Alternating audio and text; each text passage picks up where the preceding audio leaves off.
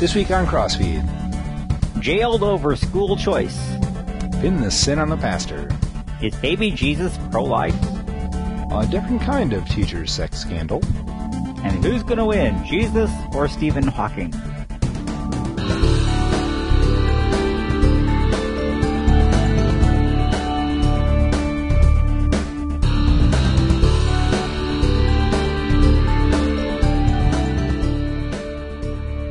Hello, everybody. I'm Pastor Dale Critchley, pastor of Shepherd of the Ridge Lutheran Church of North Ridgeville, Ohio, near Cleveland. Hi, I'm Pastor Jim Butler out here in beautiful Randolph, Massachusetts, just outside of Boston. Everybody, hope you had a good Father's Day. That's why we didn't have an episode last week. Yes, well, we had a working on the kitchen day, so we're really hoping next weekend is it. We're waiting really. We're kind of a holding pattern now, waiting for the countertop to be delivered. And after the countertop is delivered, then we can do the backsplash, and then we can do the final trim, and then we're done. Nothing says romance like backsplash. That's what happens when you've been married for almost 28 years, man. Hey, by the way, I noticed you had an anniversary. Yep. Was it you who had it? Yep, that's right. 16 years. Yep, she's put up with me that long. Pretty amazing woman. Is this a kissing book? No wonder her hair's turning gray. Anyway, let's... All right. You can hear... I don't know if you can hear it. You might see flashes behind me. We're under a severe thunderstorm warning right now. So, it's been kind of rumbling and flashing a lot today, so it's actually rumbling right now. I just thought that was your stomach. Where should we begin here tonight? Let's go ahead. Go ahead. Let's begin with this teacher. I like this story of this teacher. I like our lawyer. He's funny. All right. So this is down in Florida. What's our city here? Just says Florida. It's in my Fox, Orlando, so it's in the Orlando area. Southland Christian School. Her name is Jaresta Hamilton. And all right, long story short, she's a teacher at a Christian school. She got pregnant 3 months before her wedding, and she gets married, comes back, and finds out she's lost her job. All right. Well, no. She was pregnant before she got married. Went to was approached by the not 3 weeks, not 3 months, 3 weeks. Oh. It was approached to the school, talked to her about maternity leave. Somehow or another, the subject came up, and she told them what had happened. And yes, I was pregnant when I got married. Yada yada yada, and they fired her for fornication. Yep. So, all right. This is, her attorney is helping her sue the school, claiming that her termination amounts to discrimination based on her pregnancy and marital status. All right, now here's his logic. If they're going to single her out because she conceived prior to marriage, but allow people to remain employed who conceived during a marriage, isn't that discriminating against her based on her marital status?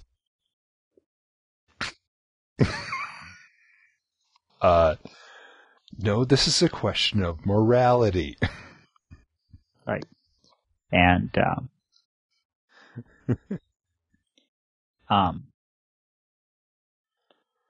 I like the school administrator. At this time, we're going to seek legal counsel, and I really don't feel comfortable making any comment, to be honest with you.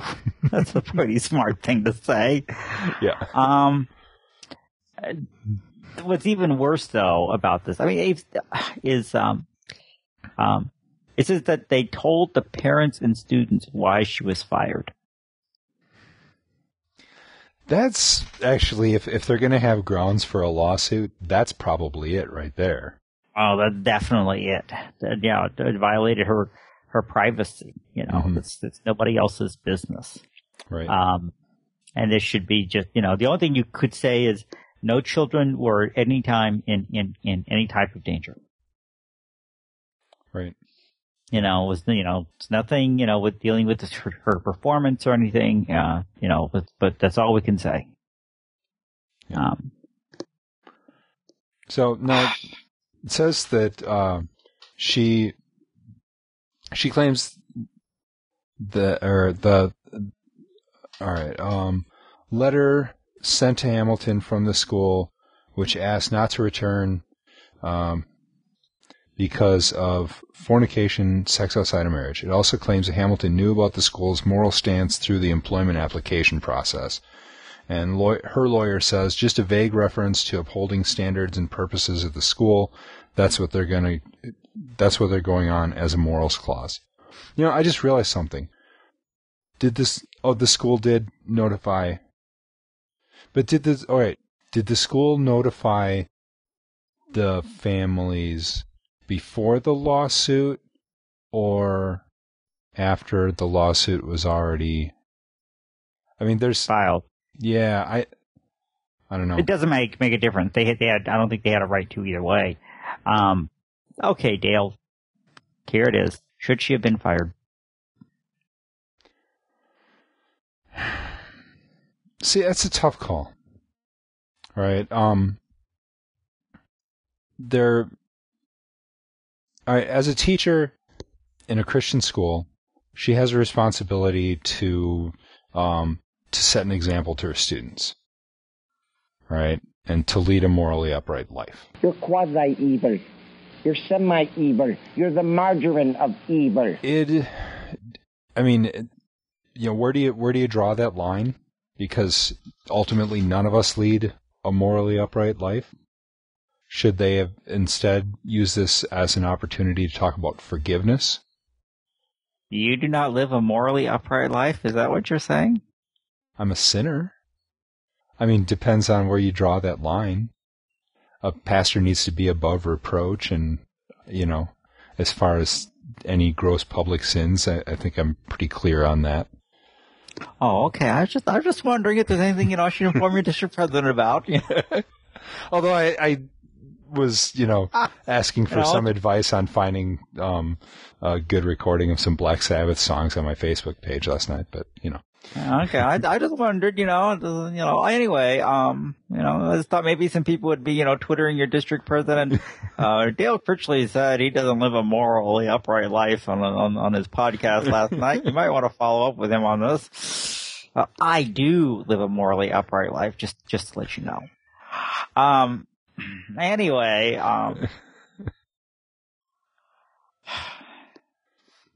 so I'm thinking, if I found out if there's a pastor got newly married and they had a child 9 months later, and I found out that she was actually pregnant before his wife was pregnant before they got married, that would probably be grounds for removal.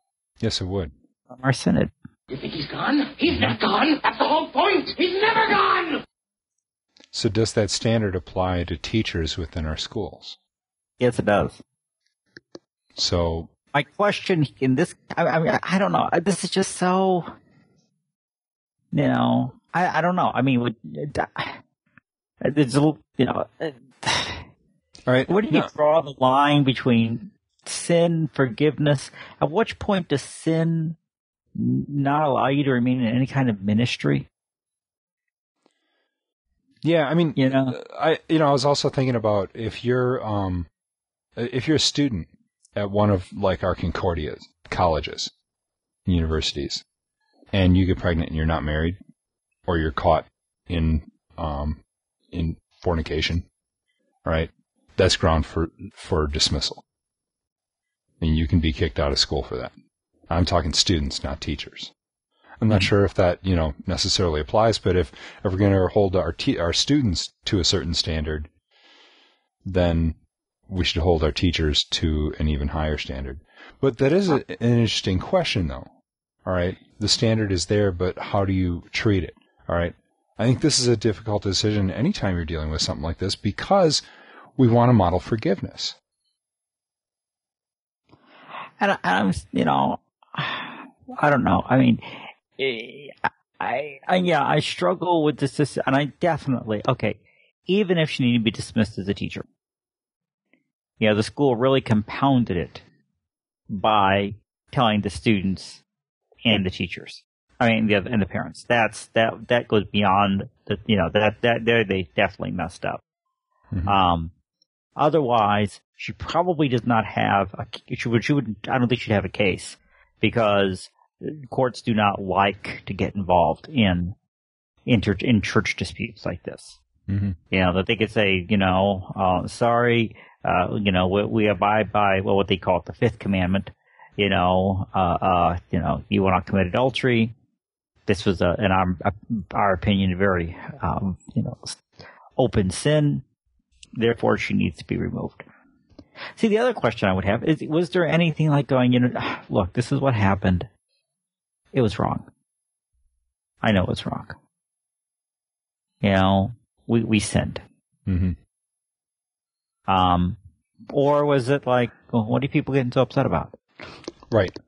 Right. And exactly. And all we're hearing from is her lawyer, and her lawyer's trying to downplay it, but that's his job, is to say, not a big deal. All right.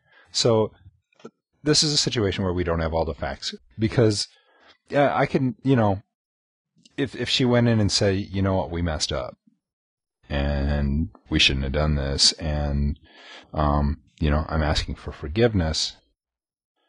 There may be a point. Now, the school's got to be careful that they don't come across as endorsing this sort of behavior or saying it's okay if word would get out. Now, 3 weeks before her wedding, that's the sort of thing that she could just sort of, they could say, look, just, we want to help you out here and we can give you forgiveness. There's an issue of setting a positive example here. It's not going to be really obvious to anybody because it's not like every child is born on their due date. Right. So, yeah, you could just don't ask, don't tell, Yes. Well, the other side of this is, gee, you know what? She couldn't have an abortion. Nobody would have known. Right. Here's, I mean, I'm just looking at going, there's a lot going on here that I just don't feel really comfortable about. Mm-hmm. Yeah. I think it's from our lack of information. Probably. Like we got too much information already, but it's really not enough, for us to make a sort of judgment call, on what would you do in this situation. Right. I know what I would do. I would just kick her out and be done with it, man. And I would hold her up as a blatant hypocrite. As a matter of fact, that's what happened to a Lutheran pastor recently. Let's just move on. All right.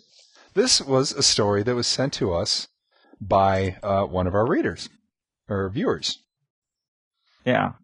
And Thank in fact, you, anyway, Kevin, and we'll talk later about his email that he sent to us. Yep. Actually, you know what? Let's read it now because since it's... Go ahead. All right. This is from Kevin. He says, "Hello, pastors. I'm a Facebook fan of CrossFeed and enjoy listening to the weekly videos. I grew up in the ELCA and switched over to LCMS about 5 or 6 years ago, around the time that I was thinking of going to seminary myself. It may still happen at some point, but now it would be more of a second career thing. One of the reasons I ended up leaving the ELCA was the sexuality debate, which was something I didn't think should be debatable, and ended up leaving even before they had their big vote last summer. That is what first introduced me to your YouTube videos in the first place. I was interested in hearing some theological debate on the issue, and when I found out you were LCMS pastors, all the better. I've been tempted periodically to send in an article I found interesting, but now today I finally did it. Apparently another pastor who sent out YouTube videos himself condemning the ELCA decisions was just very recently found to be attending support groups for persons struggling with same-sex attraction. course, the secular media will jump at the chance to show what a hypocrite anyone who speaks out about this issue is, and that the progressive path of the ELCA is what people who choose to stay religious should follow. Here's the link to the article on subject. And so, because he sent us the link, and it's a very good story, we're going to cover it. And so this is just a reminder to all of our viewers and listeners that if you find an interesting story that you'd like to hear us talk about, send it to us, and it will go to the top of the list as we consider different stories. So this one specifically is this is kind of a blog post talking about two different articles. One it was a cover article of Lavender magazine, which is a twice monthly GLBT magazine that in Minnesota, but that Jim gets, shipped to him.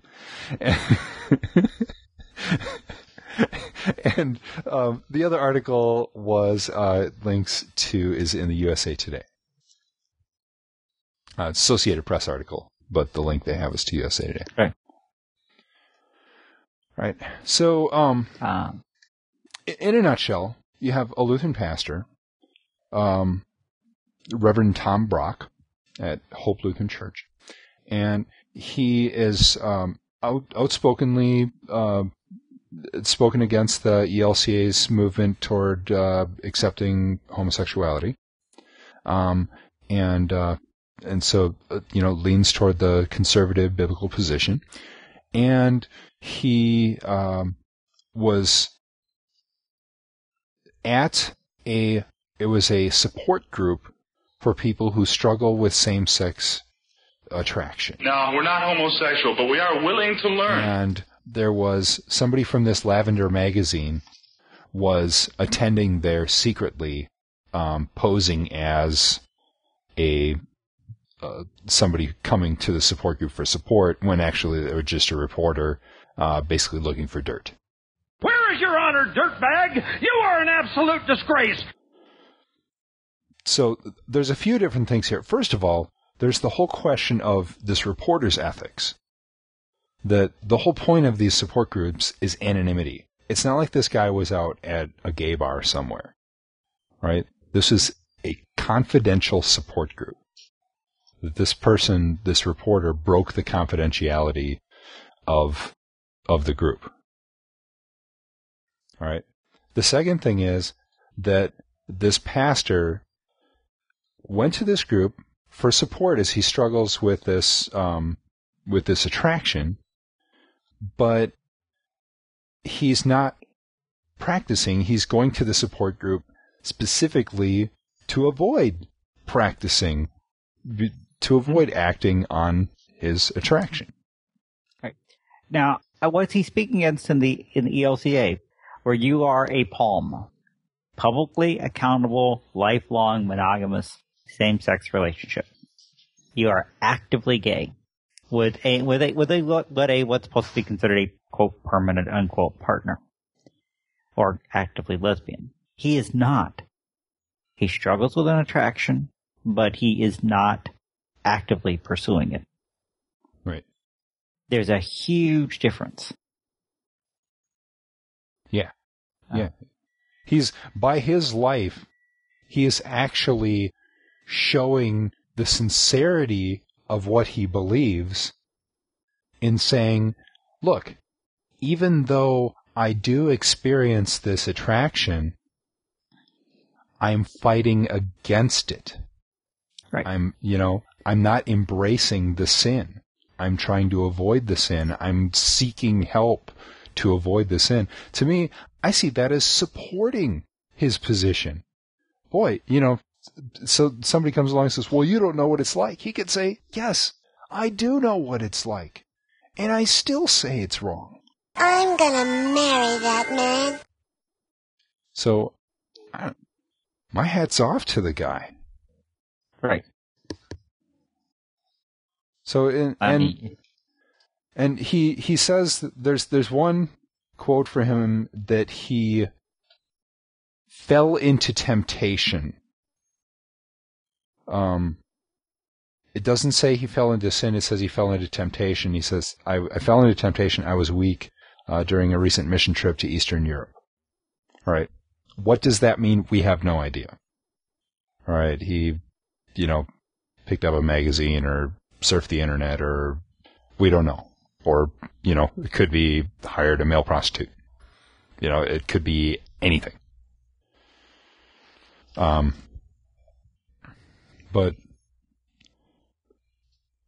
the whole thing with him is he's actively trying to avoid it. He is taking measures to stay on the narrow path. Right. So that really the point of the article is, sort of basically complaining, or the point of this blog post is saying, hold on here. What is it that, you've got this pastor that goes to this thing, and all of a sudden it's the front page of your gay magazine, and the title is Anti-Gay Lutheran Pastor Protests Too Much. Oh, good grief. And, he's a hypocrite. No, he's not. All right. This isn't Ted Haggard, who is, speaking out against it, but was actively involved in a relationship, or something like that. This is a guy who's really, taking his sin and laying it on Jesus and saying, God help me with this. Right. I was one time asked a question. Well, I was one time asked somebody asked me, said, well, if we had a pastor of the same-sex attraction who is celibate, did I believe that he should be ordained? And my first response was, how many pastors have we had in Missouri in 150 years? My guess is we probably have. Mm-hmm.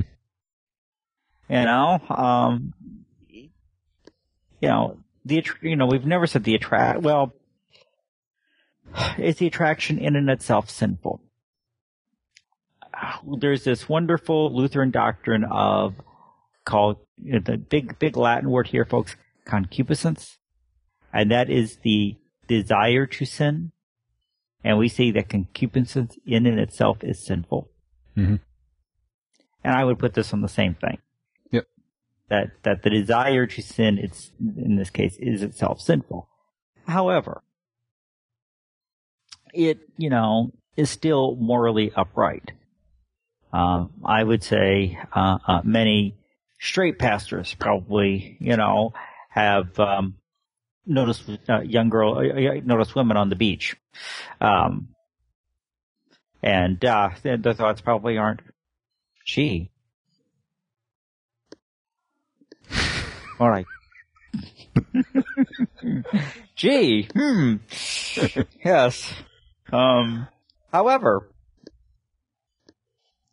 is that sinful?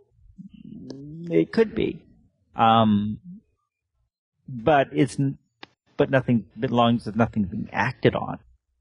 Right. Yeah. It's still sin that you need to take to Jesus and say, forgive me for this. Forgive me for my desire to side with the devil. All right. Right. For sinful, I've had people tell me, I've fallen in love with someone else. I'm saying, that's nice. Don't act on it. Right. You're married. The feelings will pass. Just stay where you are. Feelings will pass, Are those feelings sinful? Could be. But, you don't compound the sin by acting on them. Right. Right. So I'd see this as the same way. And he's doing everything he can.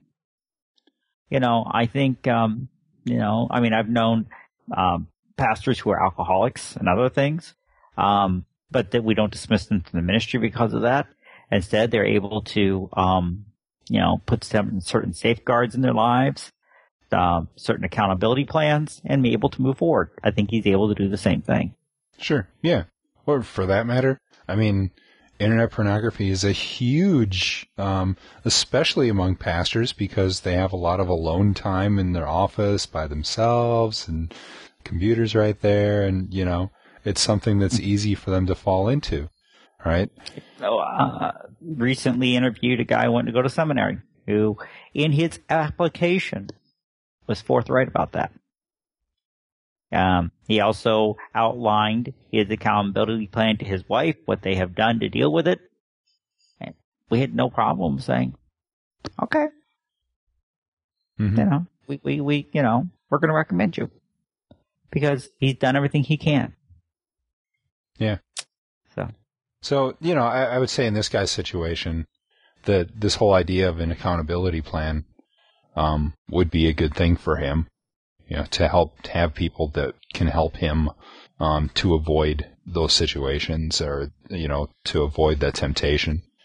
But it's a sin that he's going to struggle with.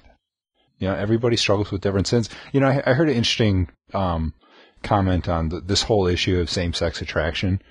And, it basically said, look, we're all sinners. And so because we're sinners, we're basically hardwired to prefer anything but God's plan of one man, one woman married for life. And so for some people, what is it that we just had? Go ahead. For some people, it takes the form of homosexuality. For some people, it's marital unfaithfulness. For some people, it's pornography. Or whatever. Okay, different people experience that sinful attraction in different ways. All right, it's all sin, but it's all what Jesus has died to forgive. Right. Well, what is it that we just read in, even this morning? That the sinful nature and the spirit fight against one another in our hearts. But live by the Spirit, and you won't gratify the sinful nature.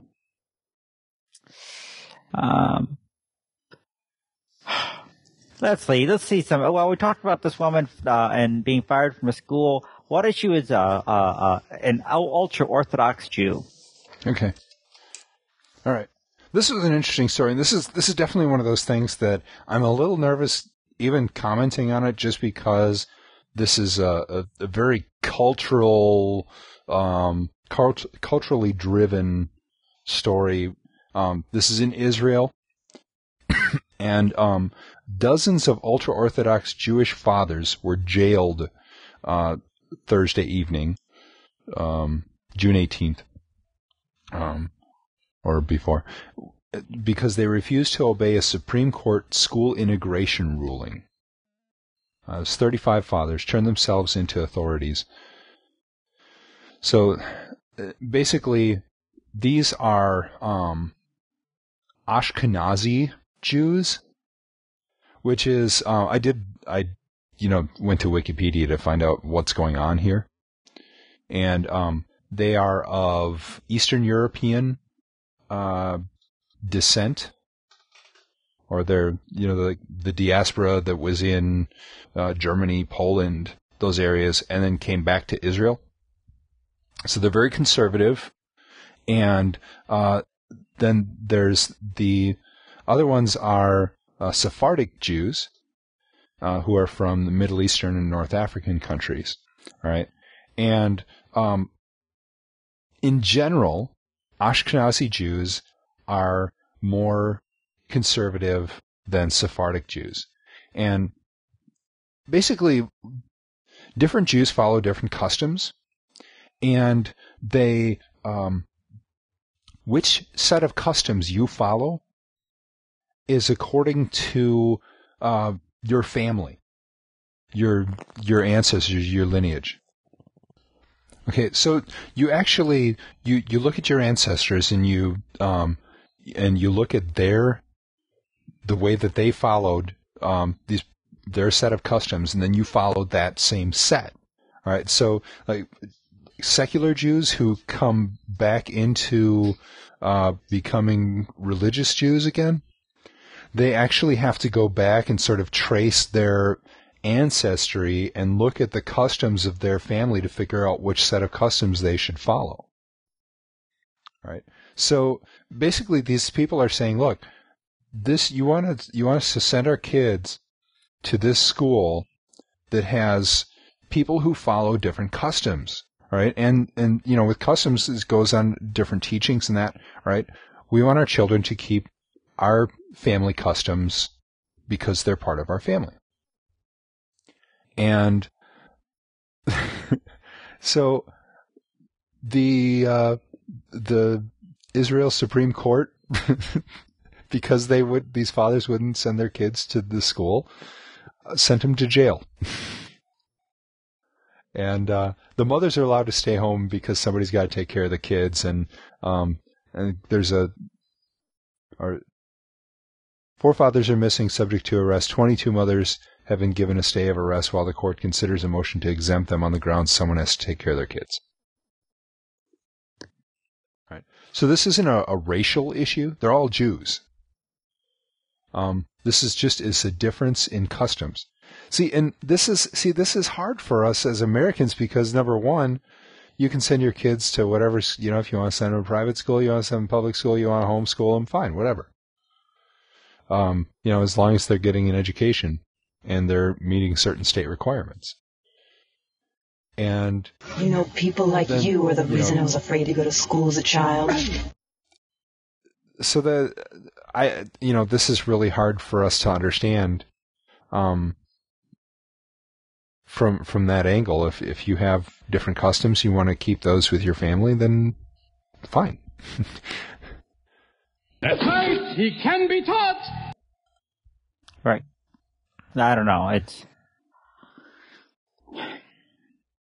don't know what to say. I'm sorry. I'm too American. Yeah. I really am. I'm just like, what's the big deal? Right. You can't live with it, deal with it, move on in life. I'm sorry. I'm too American to really understand where these people are coming from. Right. It floors me that the Supreme Court is dealing with a school placement issue. Like, I know Israel's a pretty small country, but do they really have nothing better to do? I mean, these are the big issues that they face. I mean, how about, I don't know. I'm just thinking that Israel, with all their problems with, the whole Israel-Palestine, all the combat mess that they're dealing with on a regular basis, on an ongoing basis. And they're worried about where these people are sending their kids. Just say, look, here's the minimum state requirements. See to it that they're tested and send in the test results and we'll call it even. But no, that'd be my thing, but but you have, the state very involved with the church and the church very involved with the state here. And I don't know. But yeah, I'm the same way. Hey, so what did you think about this, Jesus in the Womb poster? Oh, I love it. But I do think it's pro-life. Well, okay. I think it's, okay. Well, first off, if you click on the link, you'll see the picture. It looks like an ultrasound picture and it has a little halo on it and says he's on his way. Christmas starts with Christ. Right. And these ads are not out there yet. They're going to be in England. You're going to see these. It's an ad campaign that's going to be from December 6th through the 24th, I think. Right. And it's done by churchads.net, and it's called Ultrasound Jesus. I love it. Okay, and the National Secular Society has criticized the ad, saying it gives the impression that it's politically motivated. It gives the impression that it was politically motivated, that they are trying to put some sort of subliminal message. The image is too specifically associated with pro-lifers to be seen as a benign context. They should go back to Angels and Cribs, says Terry Sanderson, the director of the National Secular Society. Okay.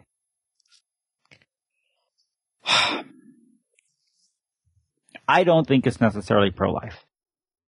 Well, I don't think inherently.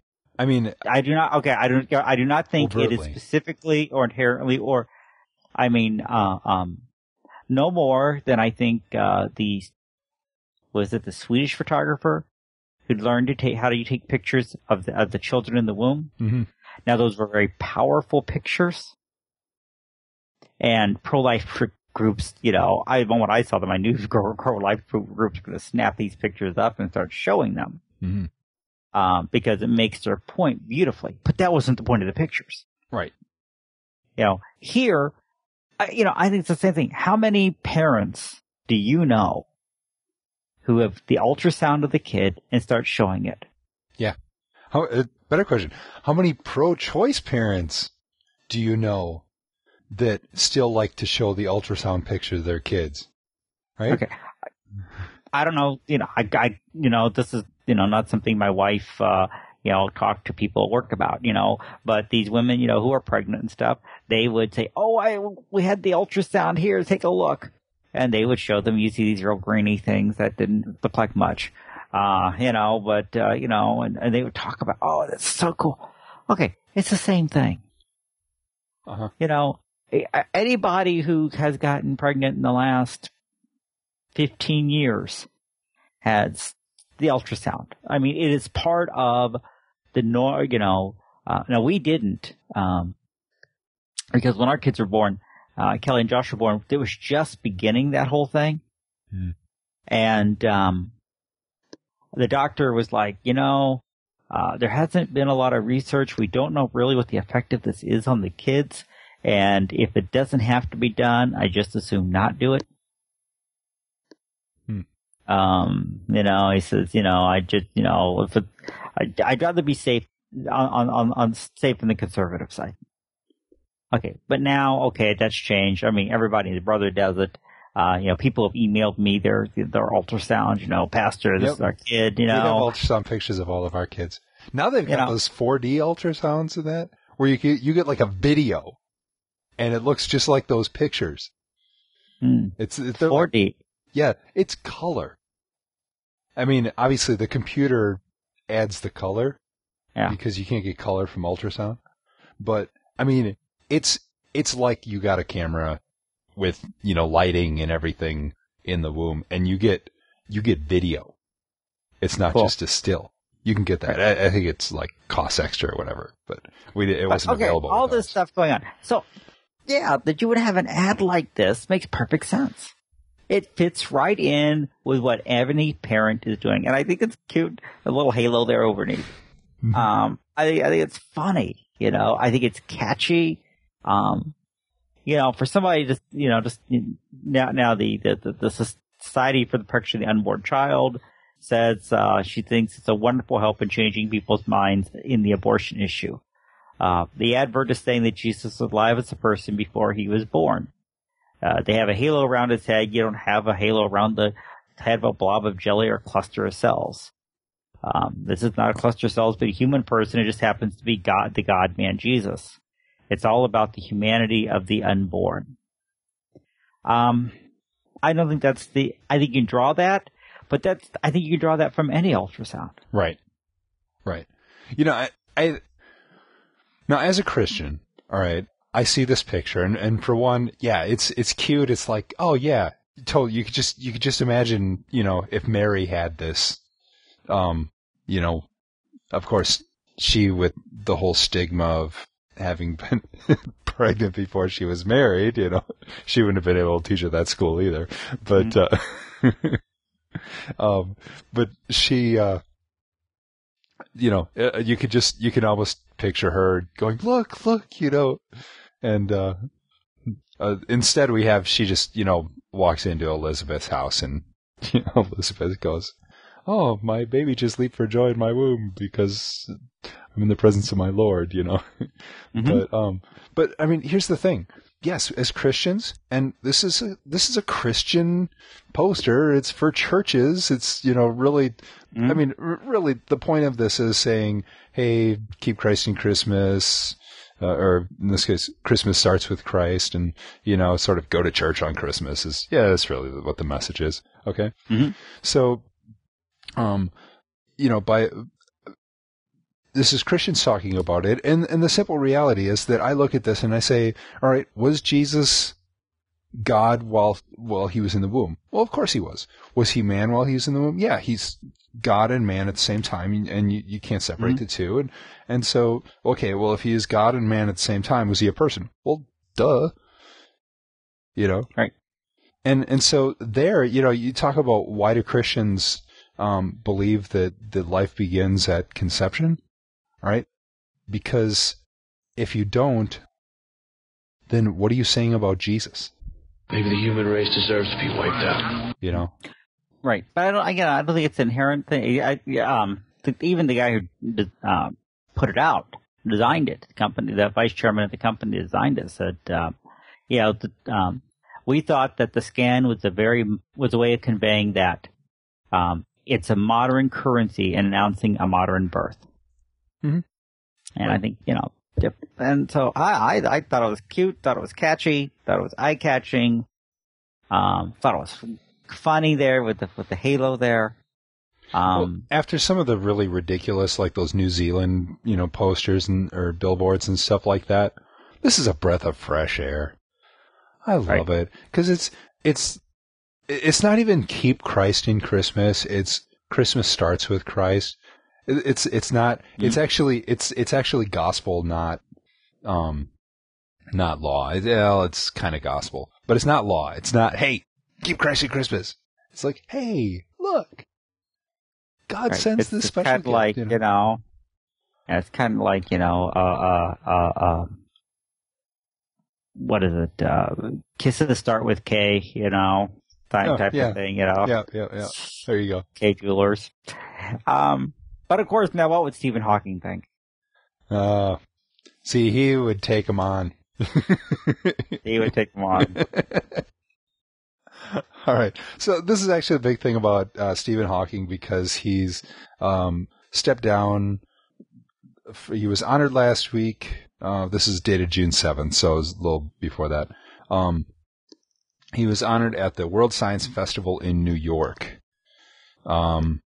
And last fall he stepped down from the, some science buff is gonna get on me about this, the Lucasian, professor of mathematics at Cambridge University, a position once held by Sir Isaac Newton. All right. So not named after George Lucas. No. Did you ever know? Okay, folks, this is really off the subject though. This chair was formerly one position at Cambridge was once held by Sir Isaac Newton. Think about this for a second. Somebody endowed a chair, and that endowment is still going on today. That's pretty impressive. Think about that. I was talking to a guy, and he was talking about how he was at Cambridge, and his professor was sitting in a chair that had been endowed for over 500 years. So really, seriously consider what you're doing with your wills. Because you can, seriously, you can do things like that can have an impact hundreds of years later. It's just really cool when you think about this. Yeah. This guy, whoever he is, died, and his endowment is still providing scholars today. Anyway, including now Stephen Hawking. Which is kind of ironic, given that Isaac Newton was a Christian. Right. Well, I said he once held it. Didn't say he, that the guy demanded. Anyway, Hawking, of course, is a physicist. Been just brilliant. Of course, he's famous for writing his book, Brief History of Time, and also for playing poker against Data in Star Trek. So, The Next Generation. So, his other big claim to fame. And they asked him about God. Says exploring the origins of time inevitably leads to questions about the ultimate origins of everything and what, if anything, is behind it all. What could define God is thinking of God as the embodiment of the laws of nature. However, this is not what most people would think of that God. Hawking told Sawyer. They made a human-like being with whom one can have a personal relationship. When you look at the vast size of the universe and how insignificant and accidental human life is in it, that seems almost impossible. No, that seems most impossible.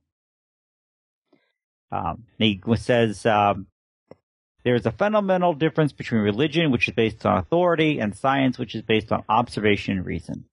Science will win because it works. Back off, man. I'm a scientist. All right, you realize his statement here about how accidental human life is, that God could be a certain way, that's impossible? That statement is based on authority, on his authority, and not based on observation and reason. Oh, very nice, Brain. He just contradicted himself, okay? All right. Now, Stephen Hawking's a smart man, and I would hate to debate him, okay? Because, I look like a babbling idiot next to him. All right? And I acknowledge that. The guy's a genius, okay? But he just, and I don't know, maybe got to cut him some slack because he was in a Diane Sawyer interviews and so he was kind of stuck thinking on his feet and he just, really hadn't thought this through, okay? But this is, he's saying that, it's impossible for God to have a certain kind of nature, for there to be a God of a certain kind that humans can have a relationship with. Based on what? Based on your comparison with other gods? Well, that's one thing. The other side is this, they made a human-like being with one whom can have a personal relationship. So where are the other two parts of you, Dale? Yeah, right. The Trinity. Yeah. Trinity's just like us. Yeah, I don't know too many people who are omniscient, omnipotent, eternal, omnipresent. Omnipresent. In the whole universe. I just don't know too many people who fit this definition. Right. Yes, we speak in some anthropomorphic, descriptions. It talks about God's right hand and, his powerful arm that leads things down. But he's not a human-like. The God of Scripture is not human-like at all. No. He's completely other. Yeah, right. And the only reason that he's described that way is because our frail human language cannot really encompass, who he is and describe him properly.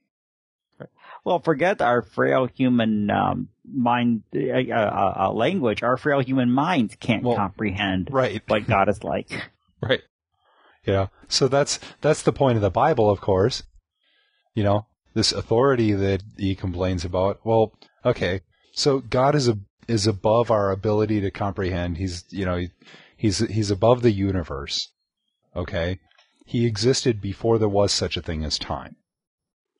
All right. He put time in motion. He put space-time in motion. Okay? And he still exists outside of time. Right. Okay? And so now he's gonna say, hey, by the way, here I am, and I love you. And even when we talk about God's love, and his love is so far beyond our ability to explain or describe love. I was having a discussion this week with an atheist friend of mine about justice, God's justice. He said what happened to Jesus on the cross was not justice. That there's no way that you can call that justice. That the whole idea of him fulfilling the law, that there's no justice in explaining or in the just dying for the unjust. And I said, well, you're right. What happened to Jesus on the cross was not fair. All right, that absolutely should not have happened. In our understanding of justice. All right, but it was mercy. It was mercy for us. Okay, and the problem is, according to how we understand reality, mercy and justice are there. You can't have both at the same time, right? God found a way to do both, but it's so absolutely amazing that it's beyond our ability to comprehend. but he's God. And it's like, well, and I've heard this argument. And the funny thing is, I've heard it from atheists in both directions. All right, if he's God, if God exists, then he should be above and beyond our ability to comprehend if he's really God. Okay, but then as soon as he does something that they don't comprehend, they get mad. It's like, which is it? We should just be happy that he actually is transcendent, that he actually does stoop down, to talk to us. And, that, and Hawking even mentions how accidental human life is, which, it's really, it's an amazing accident. You start looking at time windows in order to have a planet that can support life. And you talk, and not just life as we know it, life period, because life can only exist under certain conditions, right? Any kind of life, right? Just because of that, only certain elements are able to support life, and the rest of them that they break up or whatever, they don't have the necessary properties to support the complexities required for life, right? You've got to have a planet at just the right time in that planet's life cycle that life has to appear. And I mean, like, you start looking at the things that everything has to fall into place at just the right time within very small time windows. And I mean, the funny thing is, when they first came up with this concept of the Big Bang, the atheists were all against it, because they said, no, that's not enough time. If we don't have eternity of time, then we've got some real problems, because we don't have enough time for evolution and and all this stuff to happen. And the more they look at time frames, the shorter those time frames get. They're finding photosynthesizing plants earlier and earlier in our planet's history and things like that. It's like, wait a minute, they didn't have time to show up according to the evolutionary understanding. And so, as Christians, we can look at it, and regardless which time frame you use, whether you're a young earther or an old earther, either way, we can go, God works within his time frame, and we're good. So instead, you're left with it says, the biggest mystery that Stephen Hawking would like solved. I want to know why the universe exists, why there is something greater than nothing. Well, we know the answer to that, but he doesn't want to hear our answer. Right? God created the universe because he's a God of love. Well, and the question of why, if there is no God, there is no why. Right. So why even ask the question? Right, because there is, there just is no why. Where did I read it? If you don't believe in God, you condemn your life to a life of meaning, the universe to meaninglessness. Because there's just no why. Right. And I've heard people to say, well, I define meaning, I have meaning in my life by, being nice to people or enjoying my family or whatever. Okay. But that's an arbitrary, well, I'm choosing this to apply meaning, but I acknowledge that there's no real meaning. That's how I get through the day without going insane. All right. As human beings, we clamor for meaning. Why? Because there is meaning. Right? There's no point in asking why if there is no why.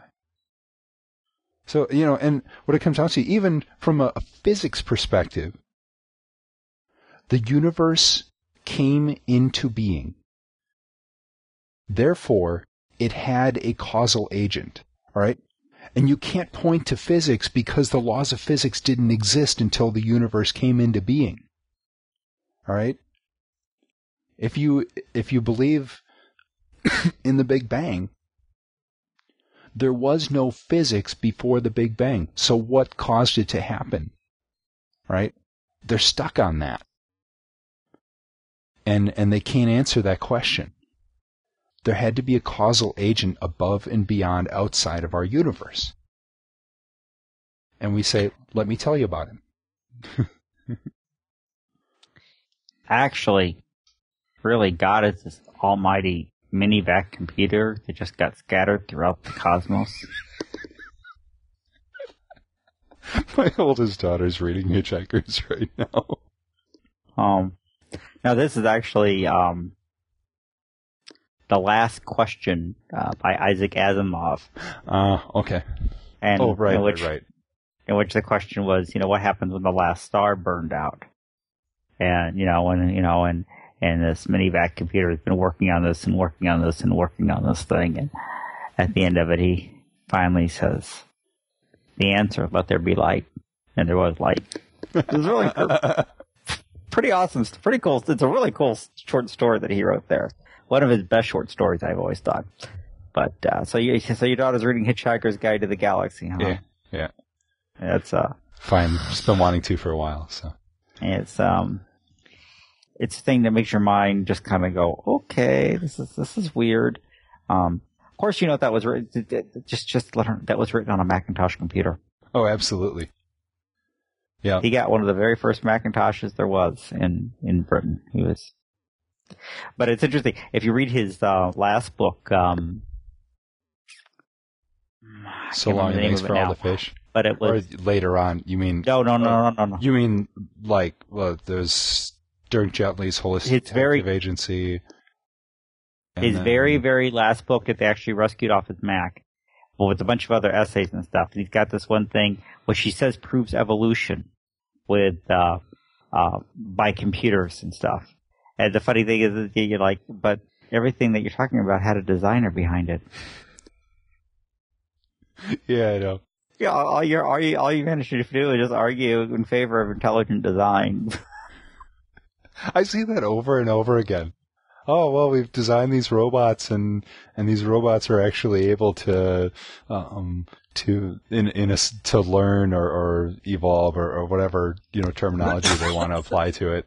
Like, but you designed the robots to be able to do this. You didn't prove. All you proved is that you need a designer for this to happen. Unless you could throw a bunch of transistors into a box and shake it and come up with something that could do this. Even then, you've handpicked your pieces. But talking about Hawking, it goes back to the old joke where man says, we can do anything, we don't need God.